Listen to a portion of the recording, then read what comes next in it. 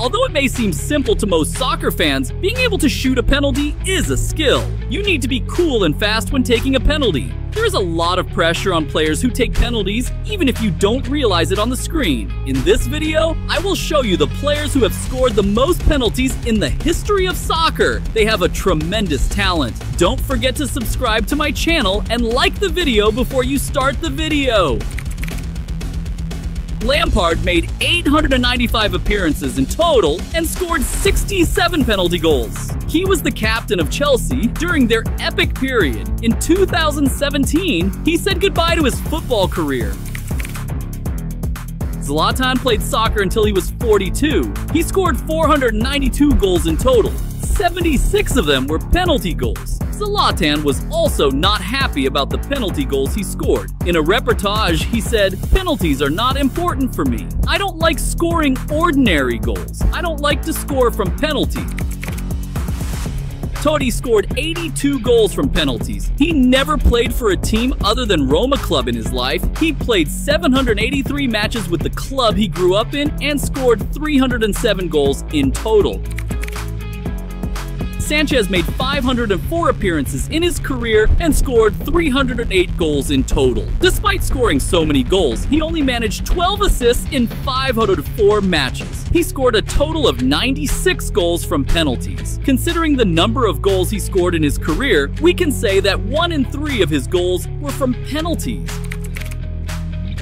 Baggio scored 100 penalty goals in total. He had a tremendous penalty-taking ability. But as I said at the beginning of the video, taking penalties requires great composure. Baggio missed a penalty in the World Cup final in 1994 because he couldn't keep his cool. Because of the penalty he missed that day, many people say that he can't take penalties properly. Koeman is currently the manager of the Dutch national team. He has scored 237 goals in his career. 113 of them were from penalties. This means that he scored half of his career goals from penalties. Actually, most of the players on our list are like Koeman, except Messi and Ronaldo. Although these two names are criticized for using too many penalties, they have very normal penalty statistics compared to their career goals. Brazilian striker Romario scored 201 goals in 280 appearances. 114 of them were penalty goals. He is famous for scoring goals at critical times as well as penalty kicks. He helped the Brazilian national team to win the 1994 World Cup. Messi has a total of 115 penalty goals. Interestingly, Messi is not a penalty specialist. There are many penalties he missed. That's why he usually left it to his teammates to take penalties. Nevertheless, he took some tremendous penalties in the World Cup. It may sound simple, but in that atmosphere, you may not even score an empty goal. Also, let's remember this, Lionel Messi continues to score goals for Inter Miami soccer team. Maybe while you are watching this video, Lionel Messi will have scored his 150th penalty goal. You can visit the Transfermarkt site for current statistics.